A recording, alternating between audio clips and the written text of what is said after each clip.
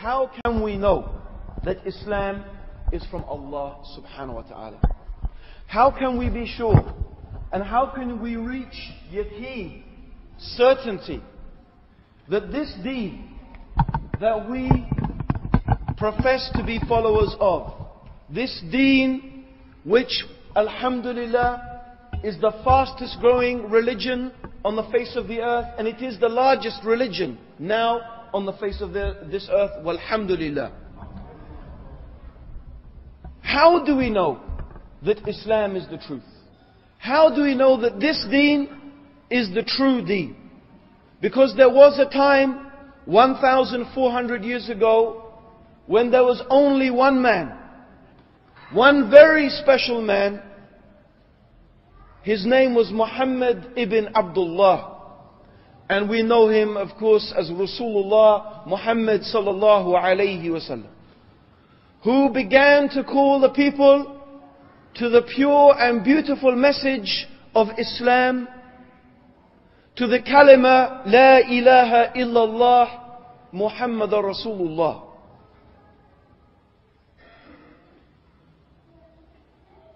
So my brothers and sisters, what are the proofs and what are the evidences through which and by which we can know, and also that those people who are not yet Muslim, and we ask Allah to guide all the people to Islam, how can they know that Islam is the true religion? First of all, I want to discuss briefly why this is an important subject.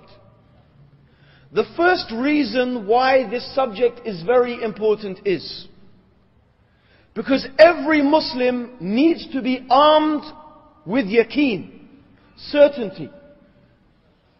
Every Muslim has to have certainty that is far from any type of doubt, that Islam is the true religion that has been revealed by Allah subhanahu wa ta'ala to His last and final messenger Muhammad sallallahu alayhi wa sallam.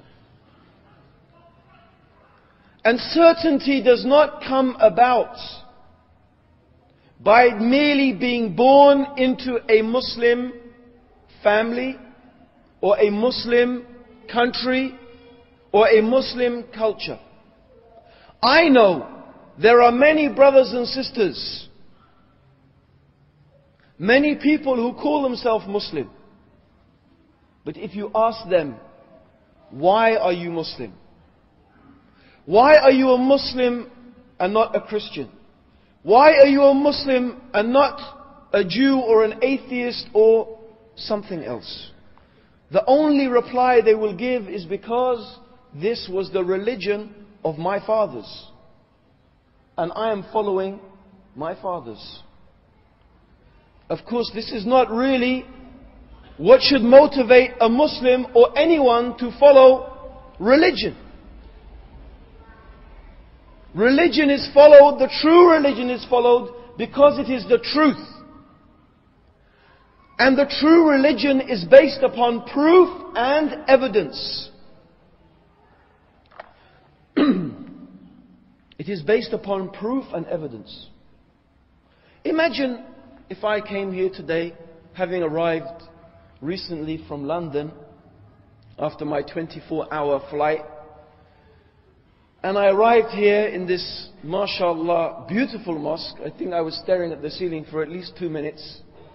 Alhamdulillah. We have a beautiful mosque in London as well, Central Mosque. But this, I have to say, mashallah.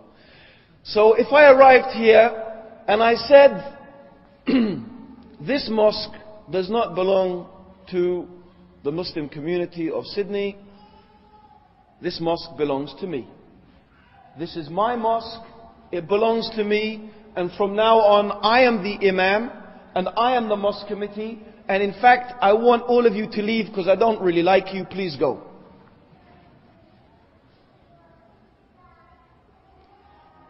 I could come along and I could say that and I could make a claim. Will my claim be accepted? Will you accept my claim? I mean, come on. I do look a bit like what Jesus is supposed to look like. Huh? Maybe, if you think about it, I could probably start a cult. And I could get many supporters. And I could get many people with me. Maybe even I could make people think that Jesus has come again. Maybe. Allahu Alam. There's plenty of people. If David Quraish could do it, I could probably do it. So, I bring the people along, and now I have lots of followers to tell, this is Abdul Rahim's mosque. Does that make it my mosque? Because lots of people say, it's my mosque. That's not a proof. It's not an evidence. It doesn't make it my mosque. If I really believe that this mosque belongs to me, then in a just society, I will have to bring some proof and evidence in order to support my claim. I will have to go to court. I will have to show the court evidence that can be examined and looked at, so that the people can decide, the judge can decide based upon the evidence, not upon how I look, not upon the color of my skin, not upon how beautiful my words are, but they should judge me and judge my claim according to the evidence that I bring. It's no good if I stand and say, but I believe it's my mosque. I believe it. I really, really believe it. I have faith. Doesn't make it my mosque. I can believe it all I like, but it doesn't make it true. You have to bring evidence. This is how society works. This is how it works. Yes? Do you have, I don't know, I haven't checked yet, but in England, in our house we have meters for the electricity. Yeah? Do you ever have a guy knocking on the door coming to read your meter? You have that. We have that in England too. Imagine some guy comes knocking on your door with long black hair and a big beard, doesn't look like a Muslim, with a leather jacket on and a t-shirt with death written on it. Okay, and he said, "I've come to read your meter." Well, he wouldn't, that's an English accent. He'd say it in an Australian accent, right? So, you say, "Go away. You're not the meter man. Let me see some identification. Prove to me you're from the electricity company." Because you know that people from the electricity company, they have identification. And you can ring a number. Did you send the electricity man round today? Yes. What does he look like? Has he got a leather jacket with death on it? And yes, he has. I know he's strange, but so you know. You understand? Why? You won't let anyone into your house. Because in your house is your wife and your children and your possessions. So you want to see some proof, some evidence. Yes? This is how we are. Why is it then, when it comes to religion, people have different standards? When it comes to religion, people say, well, I follow the way of my ancestors. They were Hindus, so I'm a Hindu. They were Christians, so I'm a Christian. To the Jew and to the Christian and to the idol worshipper.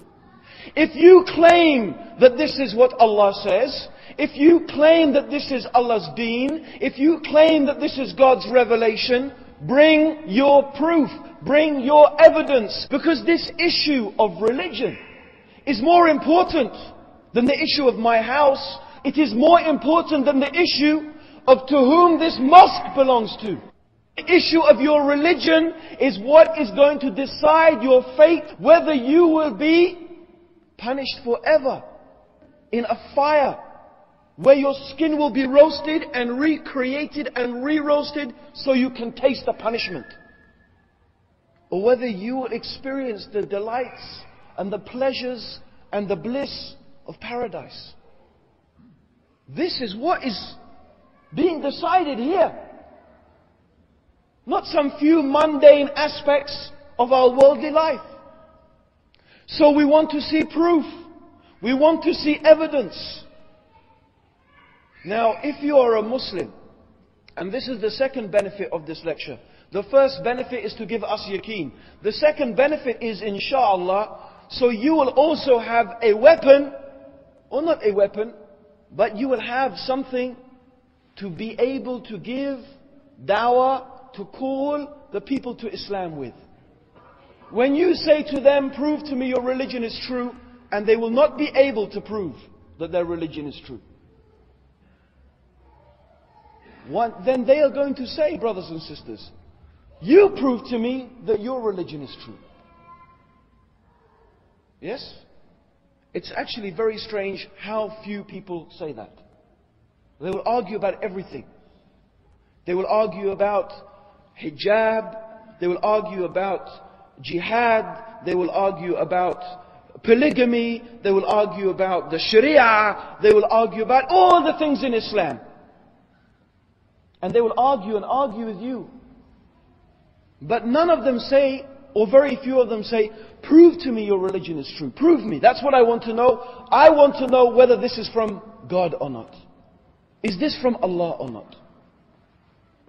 I would like to know, out of curiosity, don't be shy, how many brothers think they could, if I ask them now, in an imaginary discussion, prove to me that Islam is from Allah? Please raise your hands if you think you can prove. Maybe I will pick you to come and give the talk. So be honest. If you think that you can prove to me that Islam is from Allah, put your hand up. Be honest now. Come on. Come on, I want to see one hand. 2, 3, 4, 5, 6. Okay. Certainly anyway, alhamdulillah, which is not, alhamdulillah, it's sad, not all of you. Because without doubt, brothers, every one of you should put your hand up. How can you live in this society amongst the people who are, the majority of them, not Muslims, and you do not know how to prove to them that your deen is from Allah? How are you going to, what are you going to say to your children when they come back?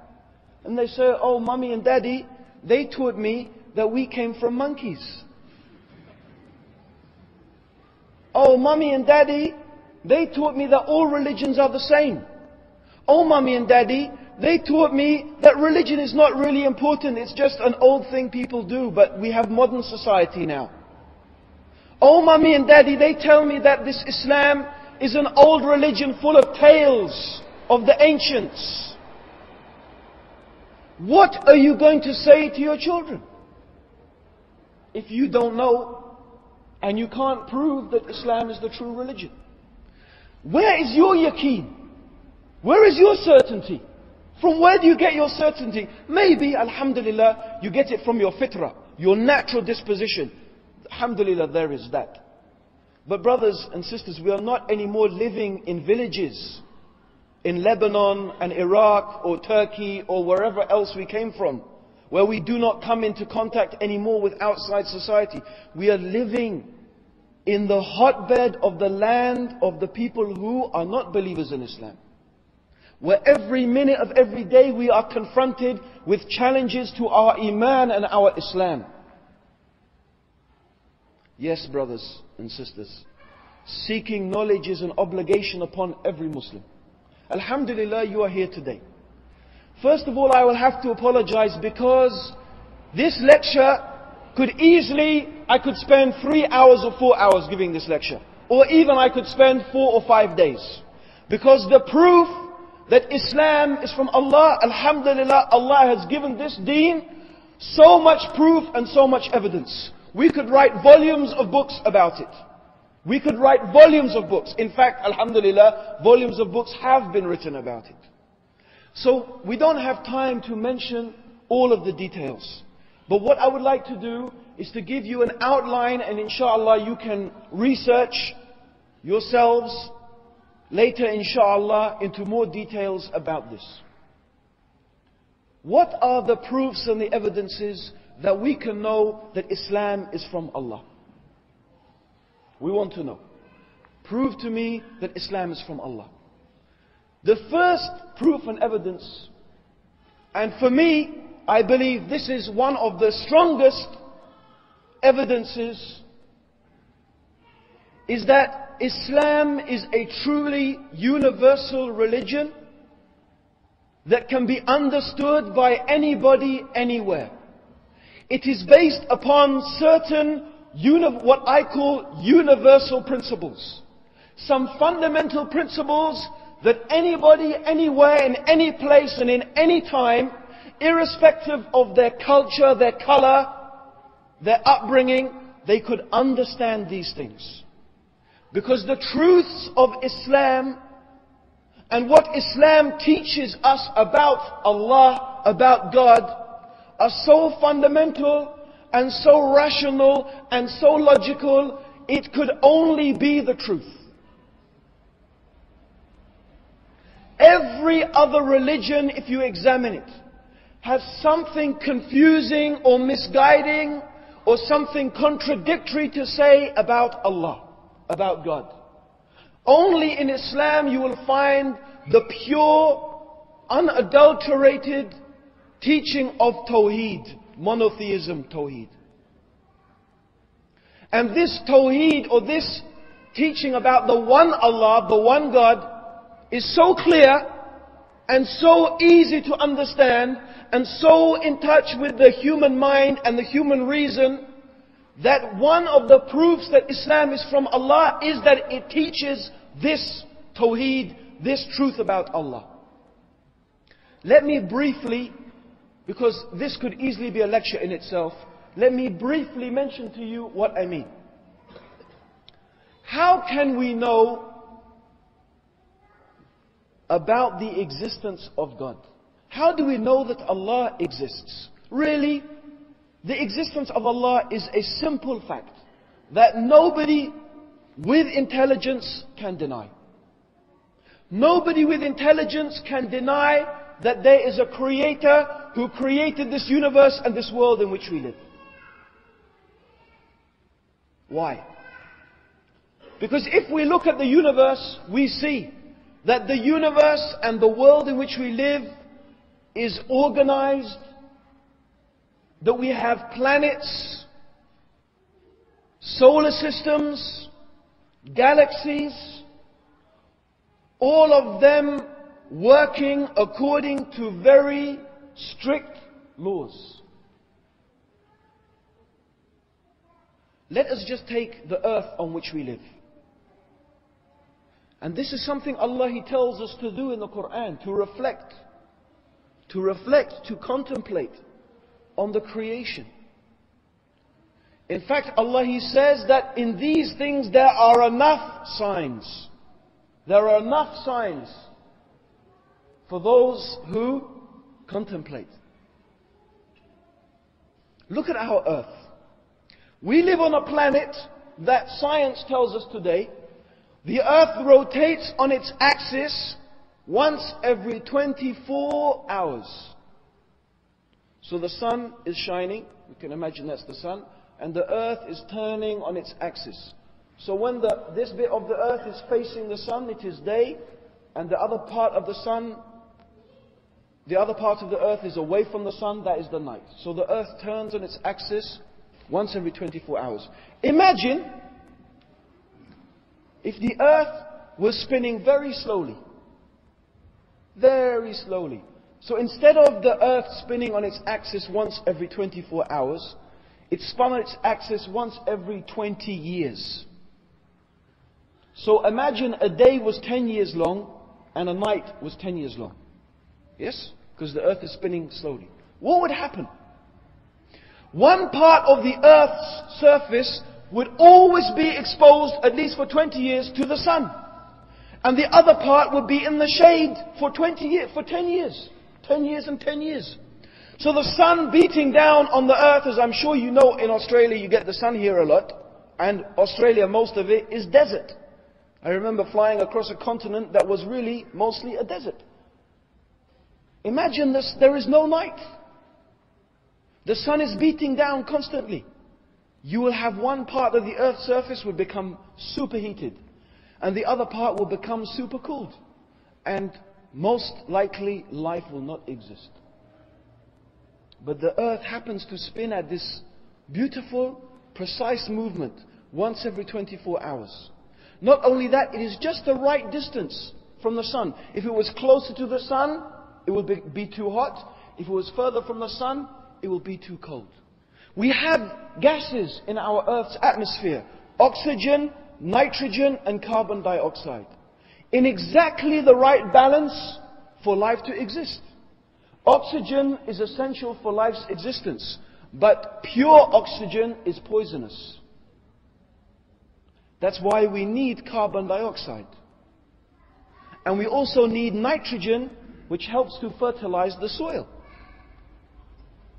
We have a gas on the Earth's atmosphere called ozone. This is the name of the gas, the ozone layer, which is a gas. It is a layer of this gas, ozone. And this gas happens to have the property of filtering out the harmful effects of the sun's radiation. Take away this gas, then radiation that would hit the Earth's surface would kill all life. Water is amazing property water has.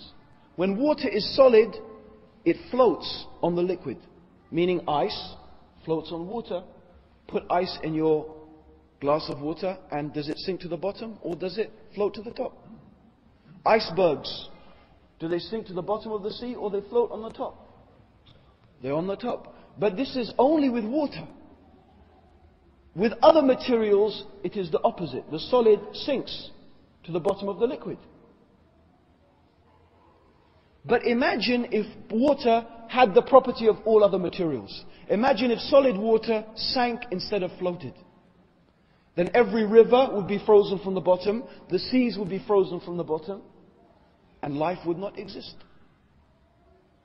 And we can look and look and look, and what we find everywhere is this precision. Everything is constructed according to a fantastic plan. If we talk about our eyes, our brain, our ears, the animals, the trees, the plants, how they all exist in this symbiotic relationship, each one relying upon the other, you will see what a beautiful, balanced mechanism that we live in. How do we explain this? We have to ask some questions. Where did it come from? Where did it come from? Did it come from nothing? Now you see, we talk about universal principles. You see, all human beings, all of us everywhere, we understand certain things. We have a shared set of principles we all understand. Yes? For example, it doesn't matter where you go to Turkey, to Lebanon, to England, to Australia, to the South Pole, North Pole, wherever you go, and you ask a human being, is part of something less than the whole of that thing? Is a part of something less than the whole? Is a part of this sponge on the microphone, is one part of it less than the whole of it? We'll all say yes, this small part of it is less than the whole of it. We all agree. Every human being agrees. There are some things we all agree on.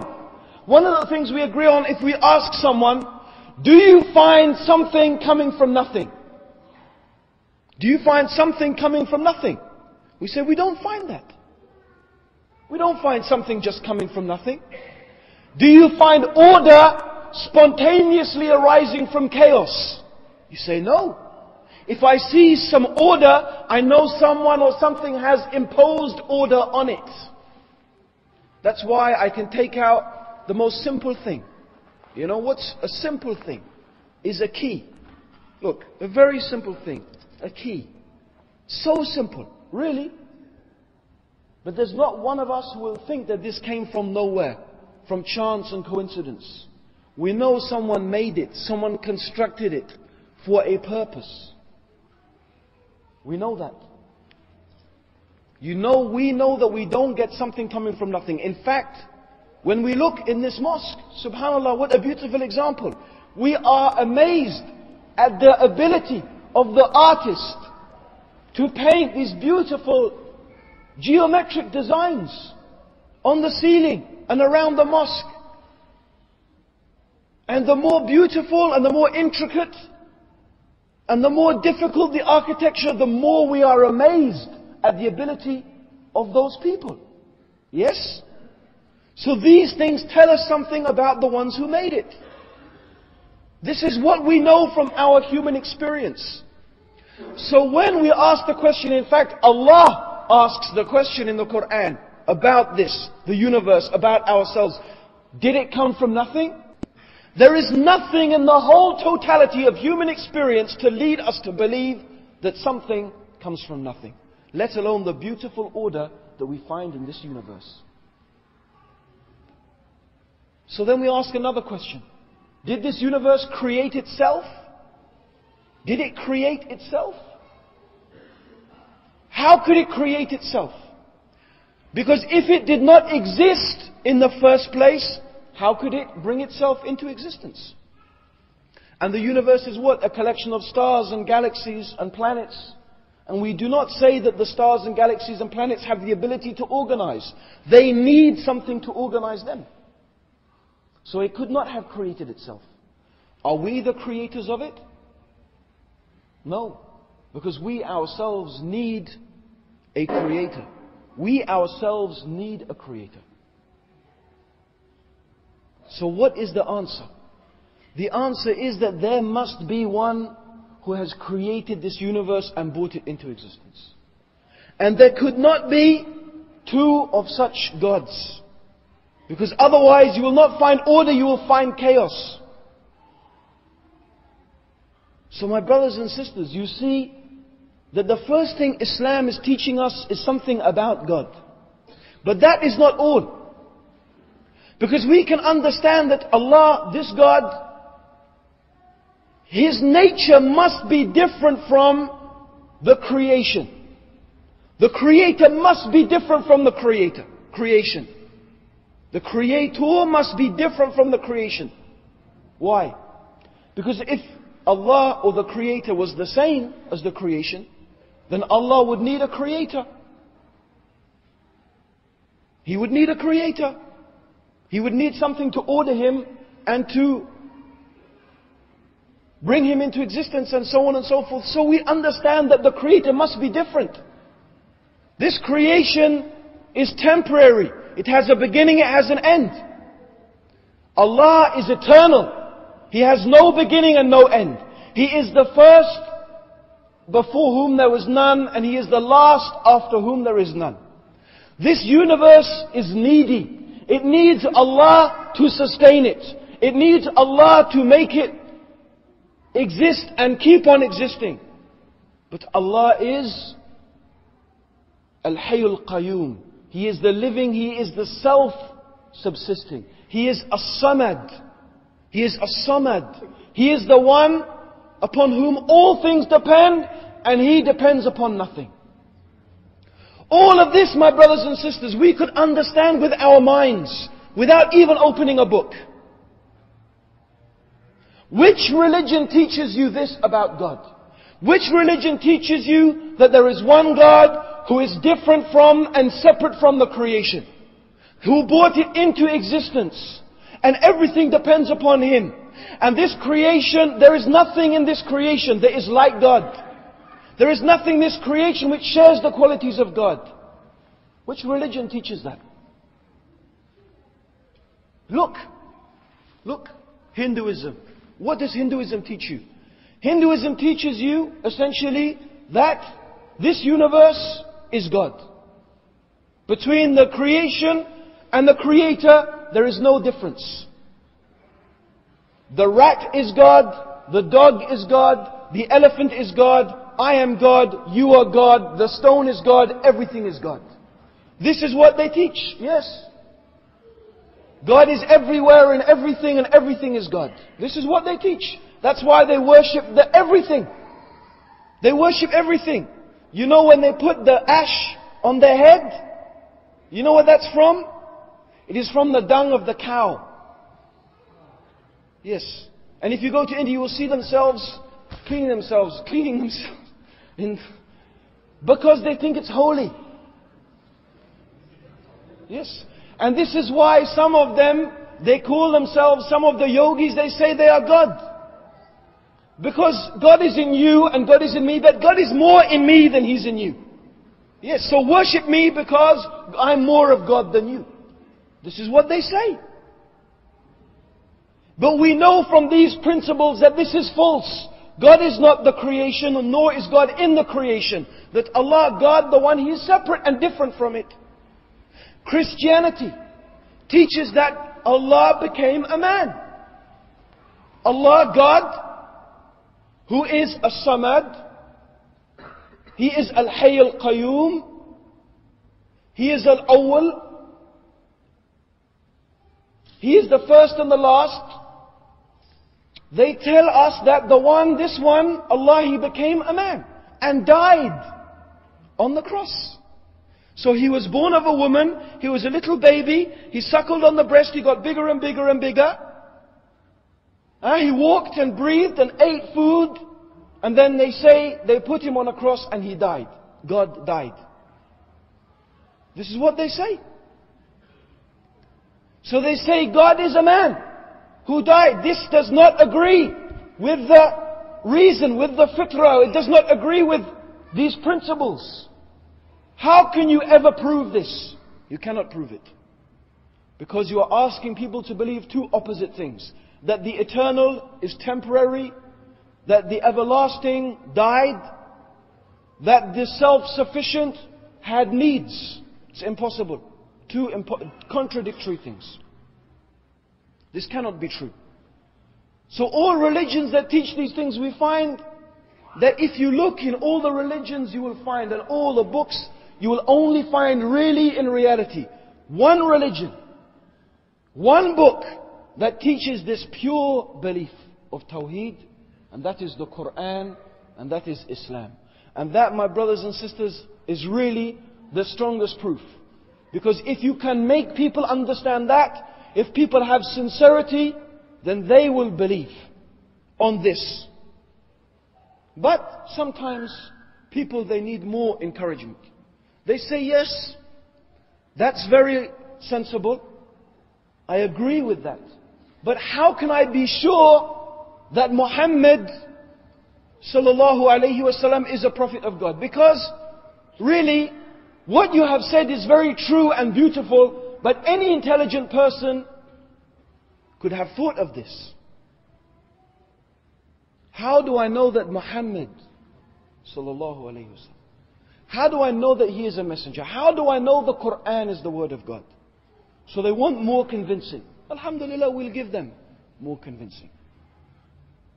First of all, we want to look at the Prophet Muhammad sallallahu alayhi wasallam. Brothers, Allah has blessed us with a messenger, and this messenger Muhammad sallallahu alayhi wasallam, wallahi, he is a proof from Allah.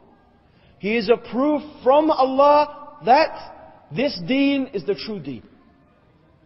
His character, his personality, his behavior, his firmness, his truthfulness is a clear proof that he was what he claimed to be, the messenger of Allah. His whole life is a proof that he was a messenger of Allah. And of course we don't have time to mention the whole seerah, but I would like to mention a few incidents. But before that, I would like us again to use reason, to think. If someone comes along and says, I am a prophet. If someone comes along and he says, I am a messenger of God. There are three possibilities. Three possibilities concerning this person's claim. Number one, the first possibility is that this individual or this person is a liar. Like Musaylama al-Kadhab. Like Ghulam Ahmed Mirza of Qadian. From whom the Qadianis, the Ahmadis claim, who now America are telling us that we should now accept them.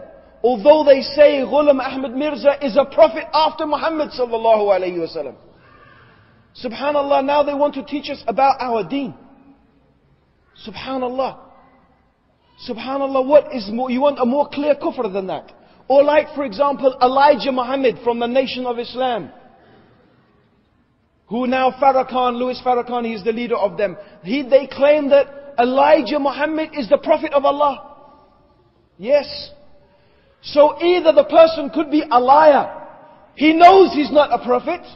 He knows that Allah has not given him any revelation, but he has invented this lie in order to get something from people. Like Musaylima al-Kadhab, even his tribesmen said they call him al-Kadhab. They knew he was not a prophet, but they say he's from our tribe. They just supported him because he was from their tribe. So this is the first possibility. The first possibility is the person could be a liar. So not everyone who comes and says he's a prophet is speaking the truth. Yes? Could be a liar. The other possibility is maybe this person really thinks that they are receiving revelation. Maybe this person thinks that they are a prophet. Meaning, they're mad. You know, they're majnoon. They're crazy. He really thinks that he sees an angel that comes to him, or like the son of Sam. I don't know if you remember the son of Sam. He said that a dog talked to him.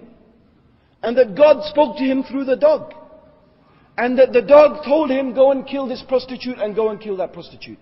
I'm sure he wasn't lying. He really believed this. Because he was mad. Yes? And the third possibility is that the person is speaking the truth. These are the only three possibilities. If we look at the life of Prophet Muhammad sallallahu alaihi wasallam, and we ask these three questions. Number one, and this is exactly what the enemies of Islam have done. This is the path of most of the Christian writers. They said, we look at number one, they said Muhammad, they said, A'udhu Billah, and we will show how they are liars. They say Muhammad was a liar. They are the liars. They say Muhammad sallallahu alayhi wasallam, he sat with a Jewish rabbi, he sat with Christian priests, he learnt about all these things, he copied the Bible and he invented Islam. He sat in the cave and he invented Islam. This is what they say. Until today, this is what they say. If you read their books, this is what they claim. They say Muhammad was a liar. He invented it. They say that because when any Christian reads the Quran, they will see Abraham, Noah, Yaqub, Yahya, John, Jesus, Moses, Abraham, Jacob. They will see laws. They will see things that they are familiar with. They will see descriptions of paradise and hellfire and the day of judgment. So they will say, where did this man, living 1,400 years ago in the desert, how did he learn about all of these things? There were no universities, there were no colleges. How did he get all this knowledge? How did he get all this information? You know, the Quran talks about very difficult theological issues like the Trinity. So the Christian, he says, well, Muhammad sallallahu alayhi wasallam, he must have learnt it from a rabbi or a priest. He must have copied it from the Bible. And he invented Islam and made this lie. They say he was a liar.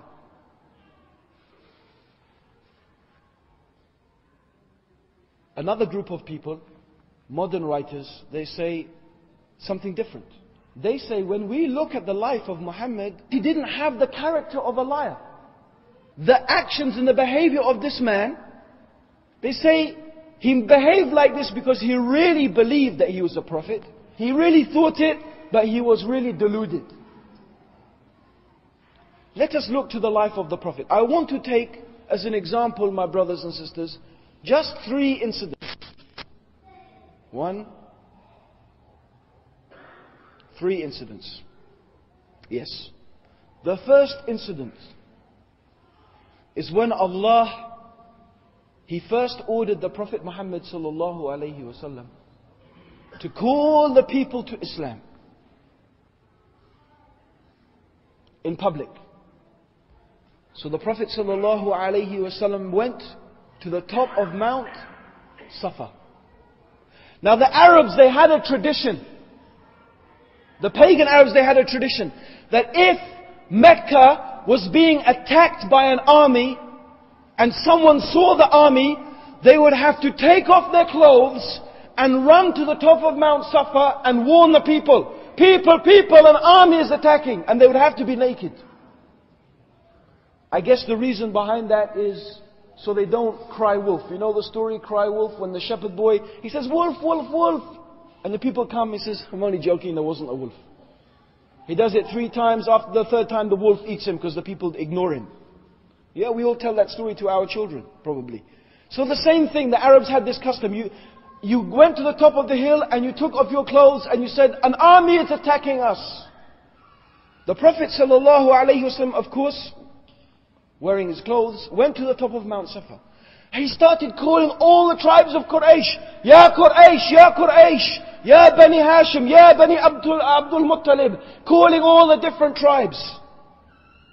Until either the leader of the tribe came or he sent a representative. So the people of Mecca were in front of him. And the Prophet ﷺ said, "O my people, if I was to tell you that there is an army about to attack us from behind the hill, would you believe me?"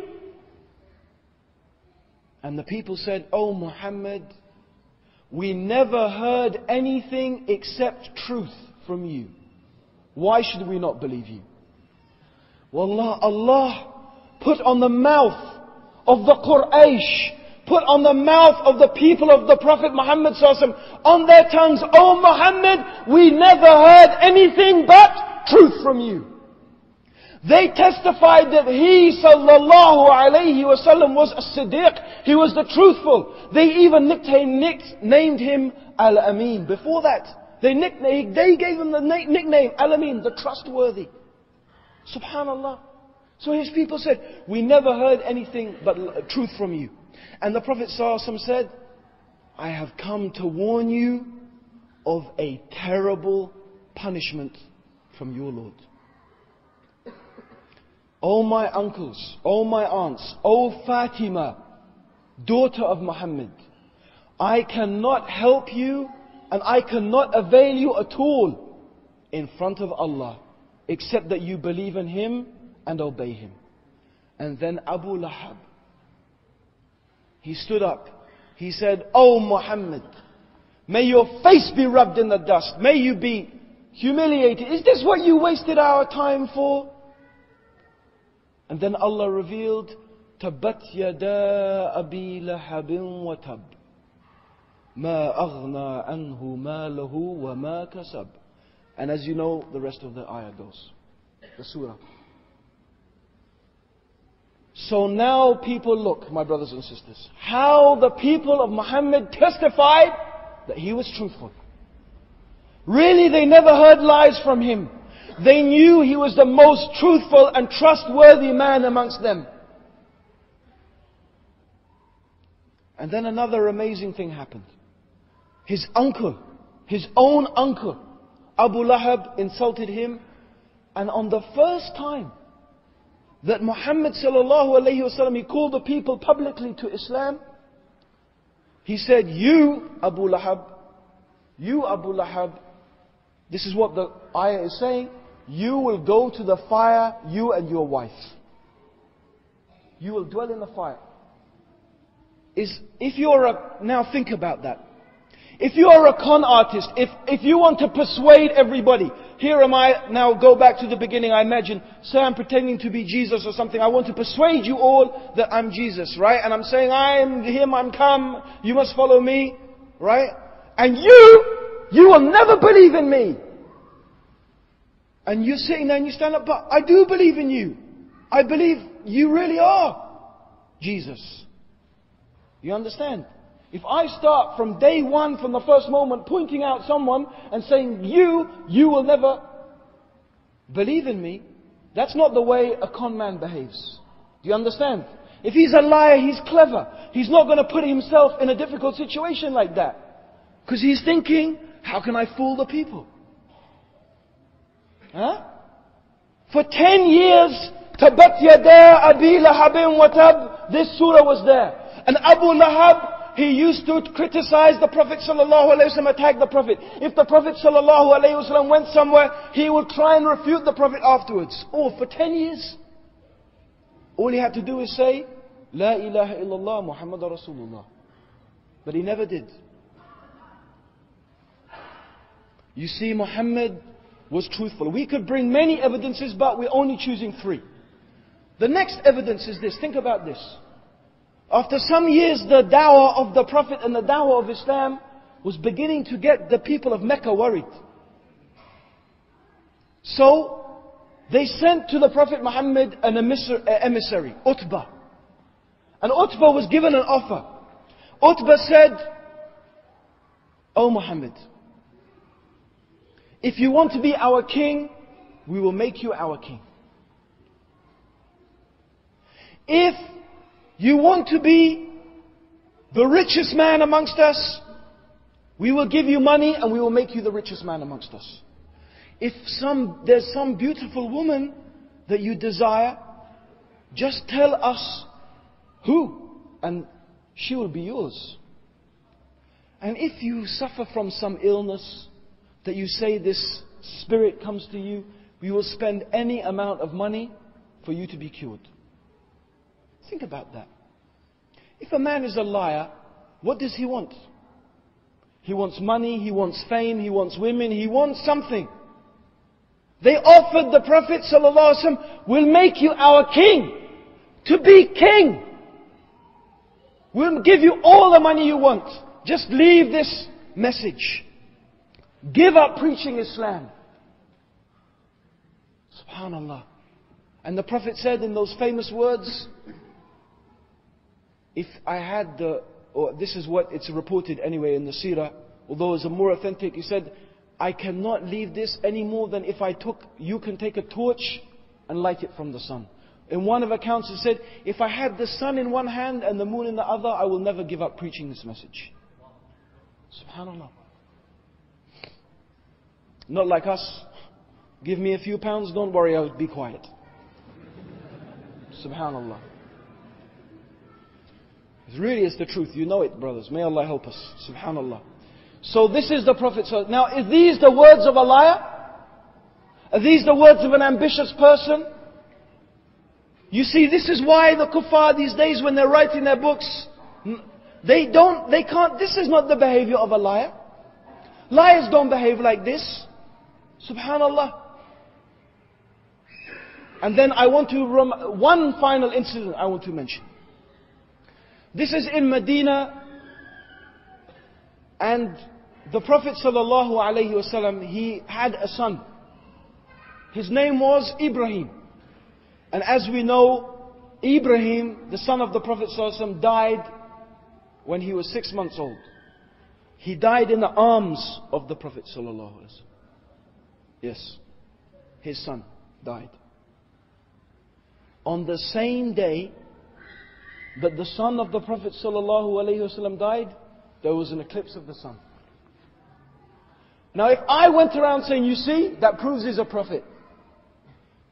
Some of you might say, "Yes, that's true. There was an eclipse of the sun and his son died." If you told most of those people who believe in star signs that the Virgo is in the ascendant over the Pisces, which is in the descendant over the Leo, and I'm gonna, be a happy man this week, right? If you tell them that on the day that the Prophet Muhammad's son died, there was an eclipse of the sun, they will say, "Wow, that's amazing." And at that time the people came rushing and they said, "Look, even the sun darkens out of respect, mourning the death of the son of the Prophet Muhammad sallallahu alaihi wasallam." Please, if Muhammad sallallahu alaihi wasallam was a liar, he would be saying, "This is amazing. Here I've got it. Can you believe this? After all these years, now I've got the chance. You see everybody, you see, I told you I was a prophet." Yes? And if he was deluded, he'll be thinking, "Yes, God is showing the signs to the people to prove that I'm a prophet." What did Muhammad sallallahu alayhi wasallam do? He called the people to announce to them what? This is the sun and this is the moon. They are from the ayat of Allah, and they do not rise or set or eclipse for the birth or the death of any man. So when you see this, pray to your Lord. And He taught us the prayer of the eclipse. Are these not the words of a man who was what he truly claimed to be? He was no liar and he was no deluded person. He was what he claimed to be, the messenger of Allah. And his life, and I've only given 3 incidents, proves that. But that is not all, my brothers. On top of that, Allah has given us the great miracle of the Quran. The convincing miracle of the Quran. We don't have time to even begin to touch upon the Quran and its many miraculous aspects. What can we say about a book that is in fact the uncreated speech of Allah? Allah, He says that if this book was from anyone else than Him, you would find within it many contradictions. You would find within it many contradictions. If you open the Bible, you don't need to get beyond page 1 to find the first contradiction. Believe me, page 1, you don't need to go any further. On page 1 of the Bible, it tells us in the Bible that God created the night and the day before He created the sun.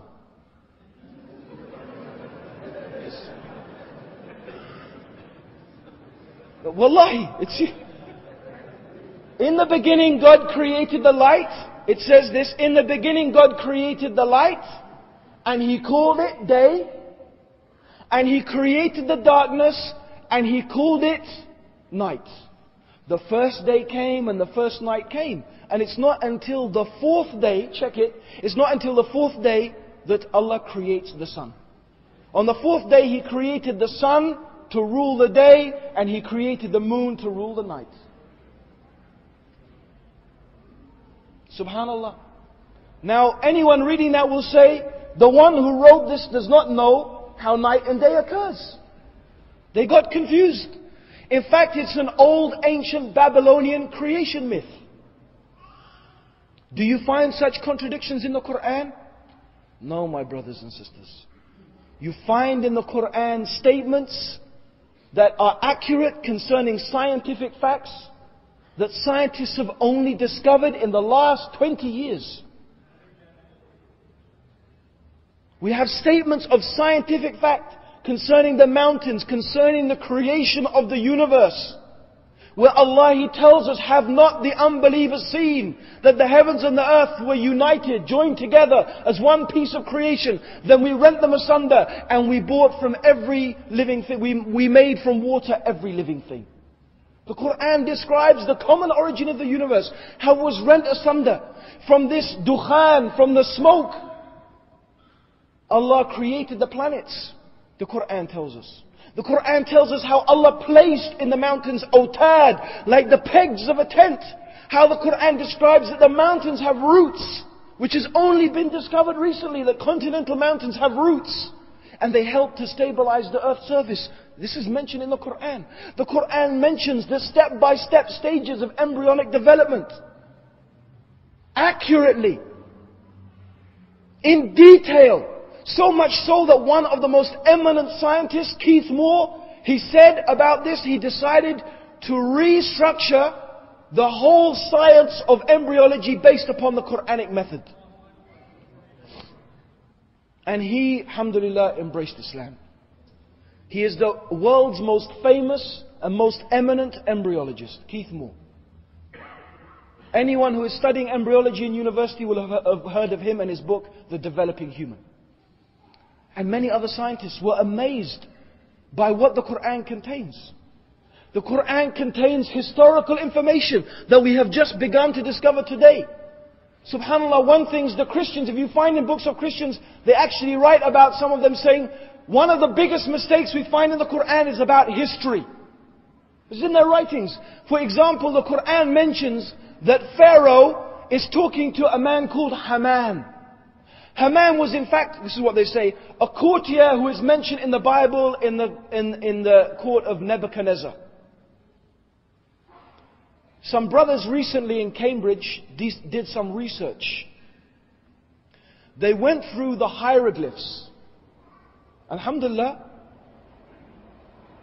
Allah caused the Rosetta Stone to be discovered and the hieroglyphs to be deciphered. Now people can read hieroglyphs.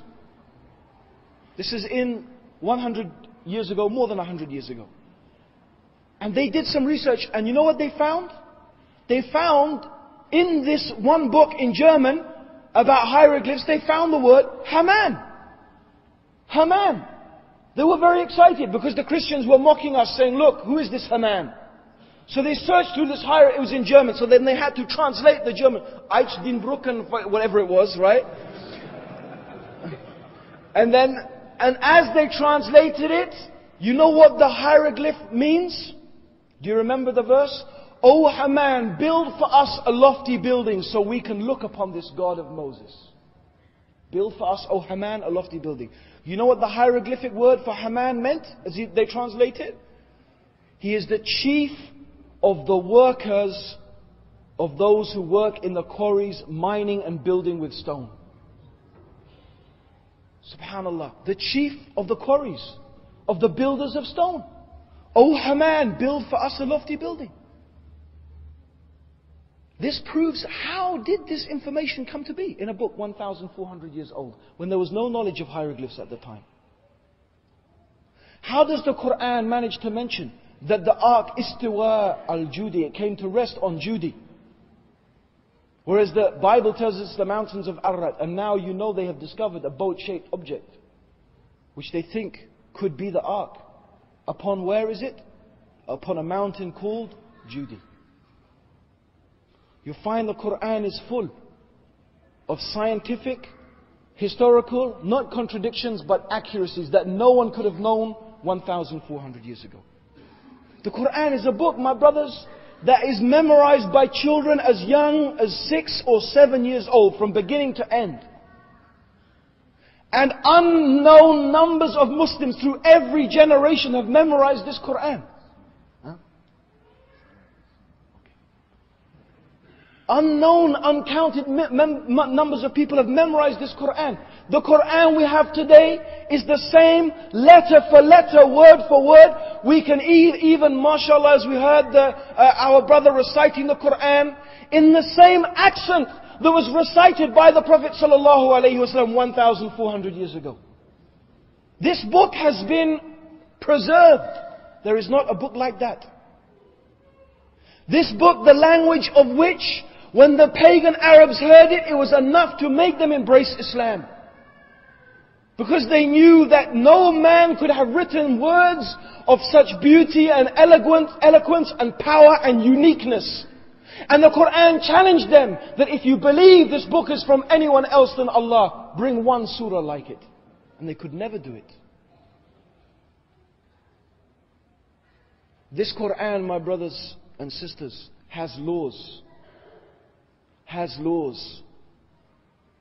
So upright, so clear, so straight, so perfectly adapted to the needs of human beings. And this is something I want all of us to think about as Muslims. The laws of the Quran, the teachings of the Prophet Muhammad sallallahu alaihi wasallam, they are not for some time 1,400 years ago. These laws are for us today living in the 20th century. There is not one command or one prohibition in the Quran that is out of date for another time and another place. Wallahi, whoever says that is someone who has left Islam. The Quran today is as good and as perfect for human beings as it ever was. Because it is from Allah. And if you examine and you think about these laws, they are so perfect. How could any man think of these things? How could any man have put these things down and understood the human being so perfectly? It could only be from the one who created all things. This is a huge subject to discuss it. I ask you, brothers and sisters, to research, to find out, to study for yourself. From the simplest things, the use of the smallest sunnah, using a miswak. Now, we are told, brush your teeth twice a day at least. But 1,400 years ago, Islam instituted the miswak. Even a simple thing, the Prophet ﷺ told us, advised us, when you put your sandals on, sit down. What's so great about that? A brother told me he was studying a book, and he found in this book on a medical journal that such and such percentage of back problems came from people trying to put their shoes on standing up. A simple thing. This is the smallest thing. But if you look at the laws concerning the Sharia laws, the divorce laws, you will find that Islam is full of incredible wisdoms and insights into human nature that no human being could achieve. Verily, Allah subhanahu wa ta'ala, He told us in His book, كُلِّ الَّذِينَ كَفَرُوا مِنْ أَحْلِ الْكِتَابِ وَالْمُشْرِكِينَ مُنْفَكِينَ حَتَّى تَأْتِيَهُمُ الْبَيِّنَةُ رَسُولٌ مِّنَ اللَّهِ يَتْلُو صُحُفًا مُطَهَّرَةً فِيهَا كُتُبٌ قَيِّمَةٌ. Never will the disbelievers from the people of the book or the mushrikeen leave off their disbelief until there came to them Rasulun min Allah, a prophet from Allah, reciting to them a purified scripture containing upright laws. This is what we have. The pure scripture with the upright laws. Rasulullah sallallahu alayhi wa sallam, Muhammad sallallahu alayhi wa sallam. Allah has given us, my brothers and sisters, proof upon proof upon proof. And I've only touched upon this subject so that we can know ourselves and we can prove to all of humanity that what Allah has revealed to Muhammad sallallahu alayhi wa sallam is most certainly the truth. That Islam is certainly the deen before Allah. That Muhammad sallallahu alayhi wa sallam is most certainly His last and final messenger. Allahumma salli ala Muhammadin wa ala alihi wa sahbihi wa sallam.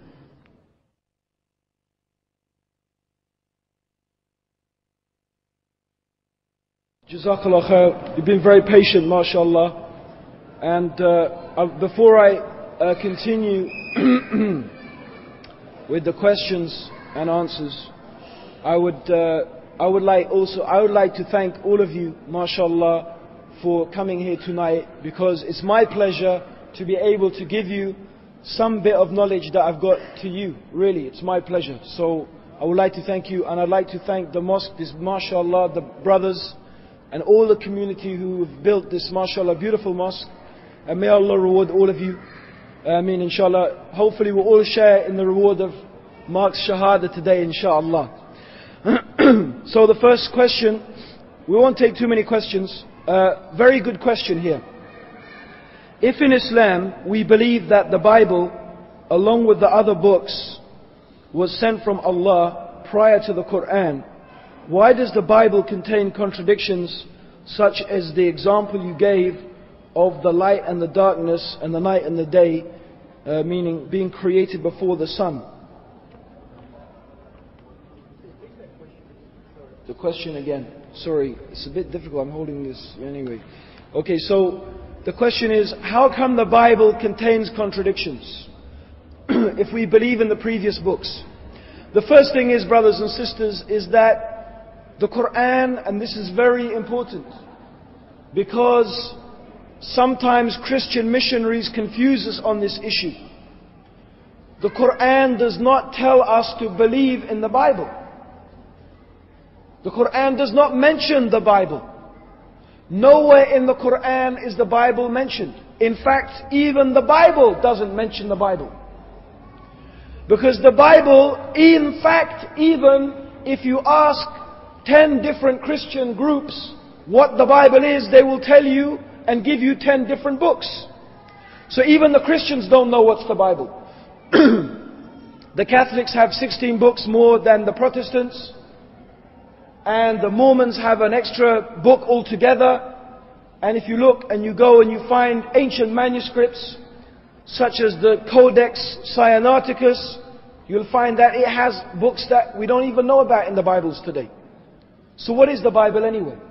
The Bible anyway is from the Greek word biblos, which means a collection of books.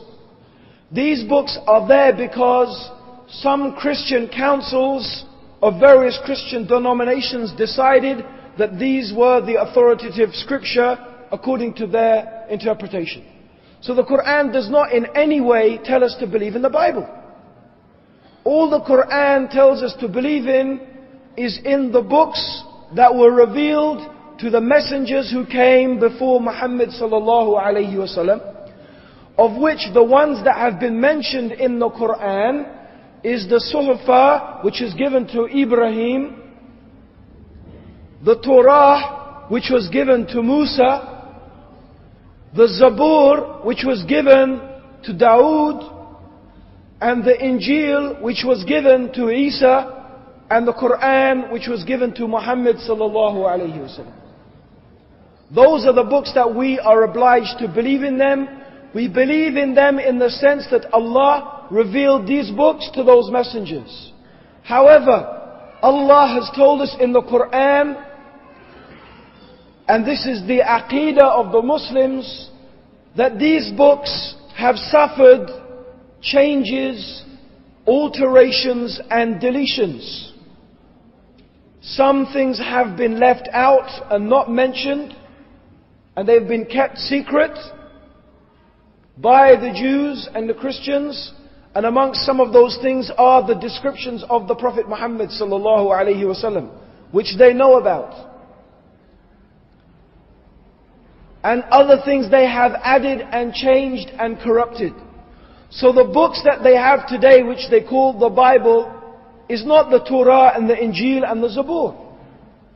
It contains something of the Torah and the Injil and the Zabur, and it contains some other things which they have added, and it also there is some things that they have taken out from the Torah and the Injil and the Zabur, which should be there. This is what the Bible is.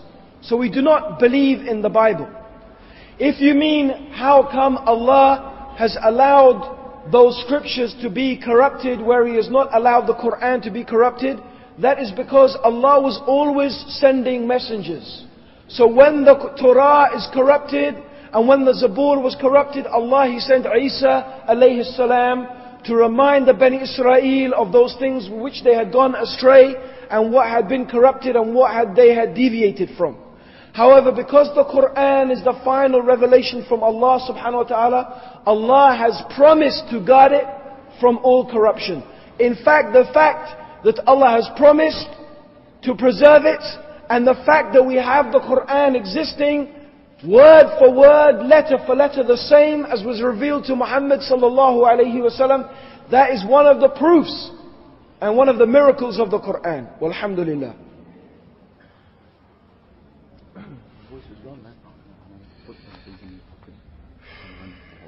Okay, can it go on the floor? Maybe it can go on the floor. When proving the existence of God, some people ask, who created God? How do we reply?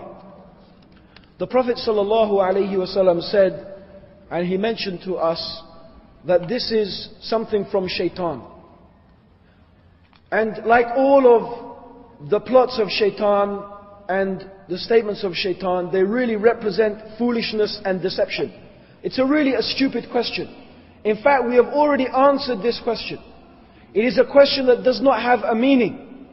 Anyway, the Prophet ﷺ said that we should say when we hear this, أعوذ بالله من الشيطان الرجيم, and we should say, قل هو الله أحد الله الصمد لم يلد ولم يولد ولم يكن له كفوا أحد.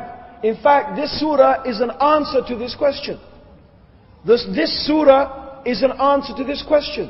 If you ask who created Allah, we say Allah is one, and He is as-Samad, meaning He is the one upon whom all things depend, while Allah depends upon nothing. Lam yalid, He was not born. Walam yulad, and nothing gives birth to Him. Walam yakul lahu kufuwan ahad, and there is nothing which can be likened unto Allah. Meaning Allah is not like the creation. So Allah is as-Samad, and He is unlike the creation. So this question is only a question that is being asked about a created thing. We ask, who created the tree? Because the tree is a temporary thing and a needy thing that is created. Who created the stars and the sun and the moon and you and me? We are temporary things that have a temporary existence. We have a beginning and we have an end. So we can ask that question about the created things. This question does not exist about one who is the creator but is not created. Lam yalid wa lam yulad. There is nothing like Allah, so you are not making a sensible question. Allah is not like the created things, so we cannot ask this question about Allah. Because Allah is unique. This is one way to explain the answer to this. And by the logic that we used, that Allah must be, His nature must be different from that which He created. He must be. There's a very nice example that I also use. This is from logic. This is from logic. And this is another way you could explain it to somebody. If, for example, I said today, I want to lift up, what's the minbar here, yeah? I want to lift it up. So I try to lift it, I can't do it, obviously. So I ask someone to help me. I say, can you help me lift it up? He says, I will help you on the condition that he helps me. And he says, I will help him on the condition that he helps me. And he says, well, I will help him on the condition that he helps me. Everybody says, I will only help if someone else helps me. Everybody says that. Will the minbar ever be lifted? If everyone makes that condition. It will stay, no, because it will never end. Everyone will be saying, I need someone, I will not help you unless you help me, I will not help you unless you help me. Sounds like the Muslims again, anyway. So, inshallah, may Allah help us. So, this is the similitude. Think now. If you ask this question, who created the creator? And then we say, well, if someone created the creator, then who created that creator? Then who created that creator? And who created that creator? You will have creators creating creators ad infinitum. And just as this minbar will never be lifted, you will never get anything created. It's the same example. But the creation is here. Here we are. It exists. So you can't have creators creating creators eternally. There must be somewhere where it stops. There must be one where it stops. One who is therefore infinite and eternal, without beginning and without end. One who is different from the creation, not subjected to the confines of time and space, and so on and so forth. So this is one way, inshallah, two ways we can answer that question, alhamdulillah. Is the Big Bang Theory mentioned in the Quran, and how does this come about if it is not? It seems very clear that what they call the Big Bang Theory, and it's a very interesting theory because the Big Bang Theory basically has brought an end to the claim of those people. There was a time when there were scientists who claimed that the universe was eternal. They called it a static state universe. That the universe is the way it is and it always has been and it always will be. So when they said that, they say we don't need a creator because the universe has always been here and it always will be. So the eternity is there in the creator, in the creation. That's what they said. But the Big Bang Theory destroyed that completely. The Big Bang Theory said that the universe had a beginning and it will have an end.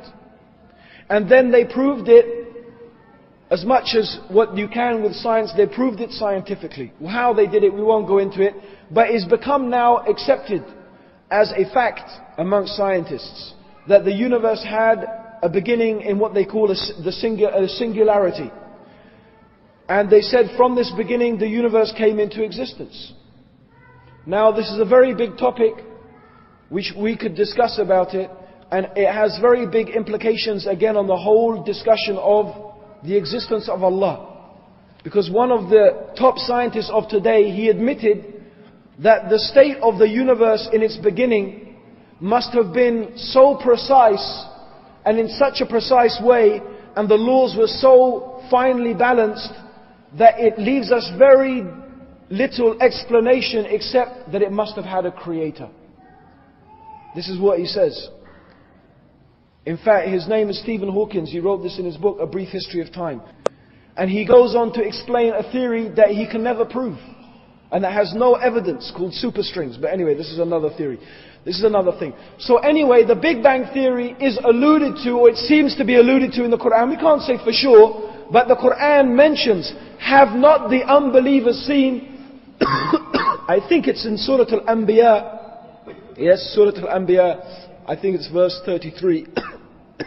Where Allah subhanahu wa ta'ala says, have not the unbelievers seen that the heavens and the earth were united? This is the meaning anyway in English. They were united as one piece, and then Allah rent them asunder, and Allah made from water every living thing, which is also a scientific fact.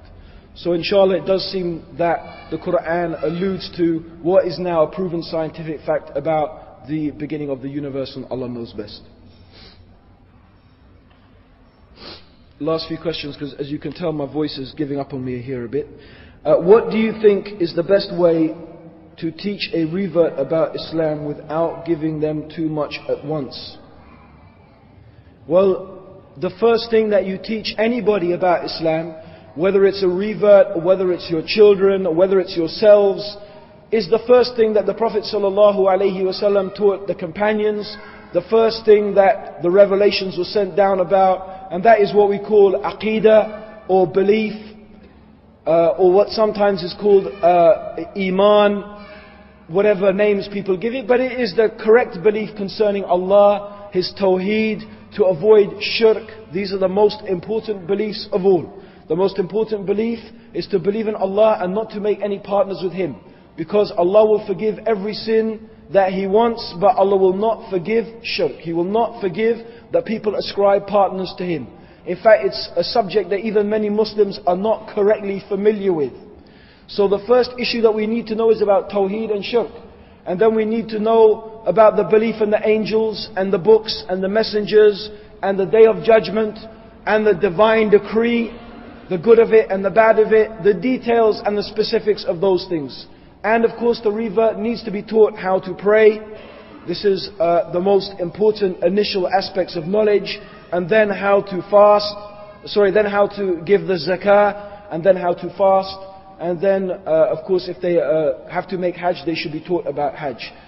So these are the important things, and they should be taught manners also, and to avoid the major sins in the level of importance. So the most important manners should be taught first. Truthfulness, for example, keeping your promises, fulfilling your trusts. These are amongst the most important of the manners. And manners to the creation, obedience to the parents, especially as a revert. The revert has to know what is the level of obedience to parents. What if the parents tell you, don't pray, don't be a Muslim anymore? Do you have to obey them? So they have to be taught those things. And so on and so forth. To avoid the major sins, they need to be taught about what are the major sins, and so on and so forth, in the order of importance, inshallah. Okay. How is the identity of a Muslim able to survive in a non-Muslim environment? Are Muslims doomed in time to disappear in such an environment? Or is effective dawah able to strengthen Muslim quality and quantity through time?